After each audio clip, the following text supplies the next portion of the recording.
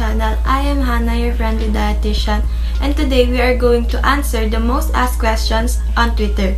So, ang mga questions na sasagutin ko ay about sa pag-aalaga sa sarili natin at kung paano ito pananatiliing healthy. Let's start! Okay, so first question, how do you take care of your health or your body? Of course, love yourself.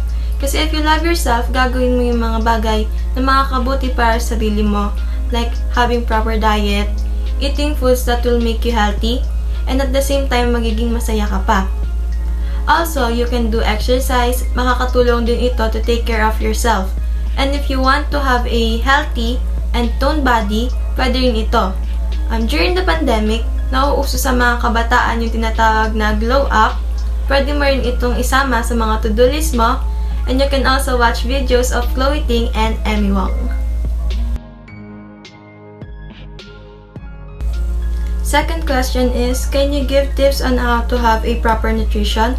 First is, get enough sleep. Mahalaga na kumpleto tayo sa tulog dahil pwede itong mag-reduce ng physical and mental performance ng isang tao. Nagkakausa ito ng insulin resistance, and it can mess up your appetite hormones. And sa mga nagbabalak na mag-lose ng weight, iwasan natin na magpuyat dahil mas tumataas yung risk ng weight gain at obesity. Second, stay hydrated. Drinking a lot of water and staying hydrated helps our body to function properly and optimally. And also, it ensures that our body's blood volume is sufficient. To stay hydrated, ang pinakamagandang way is to drink a lot of water, and it is good for our body dahil free ito from sugar, calories, and additives. Third is, eat plenty of fruits and vegetables.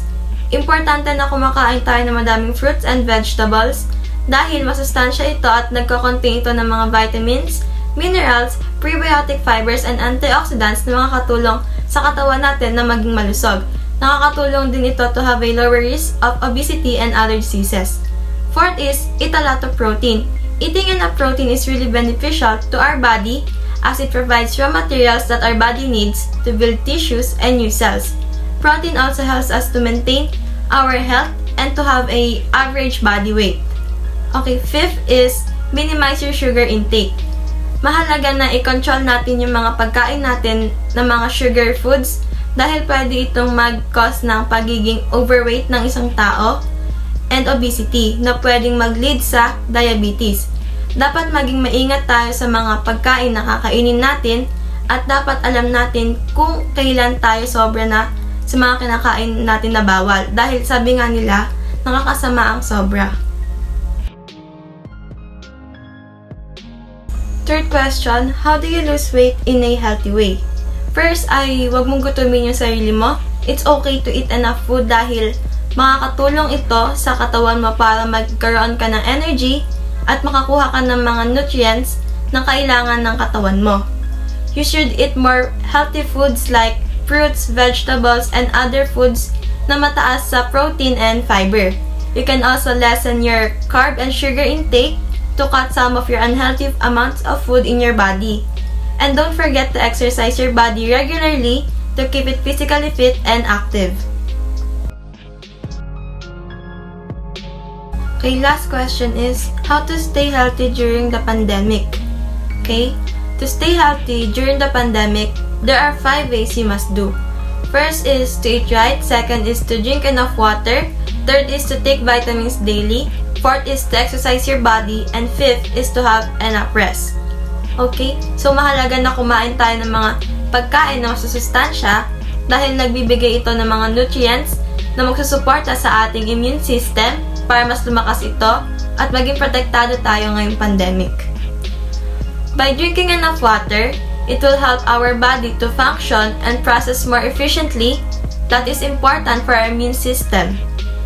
Okay, importante din na mag-take tayo ng mga vitamins every day, lalo na ngayong time ng pandemic, dahil tumutulong ito na mag-boost at sumuporta sa ating immune system na mag-function ng maayos to keep us protected from the virus. Tumutulong din ang pag-exercise sa pagpropromote ng blood circulation sa ating katawan na siyang nag-aalaw ng mga components sa ating immune system tulad ng antibodies and white blood cells na lumalaban sa mga foreign bodies tulad ng COVID-19 virus. Sleeping supports our immune system at tumutulong rin ito upang bumaba yung risk na infection sa atin ng virus.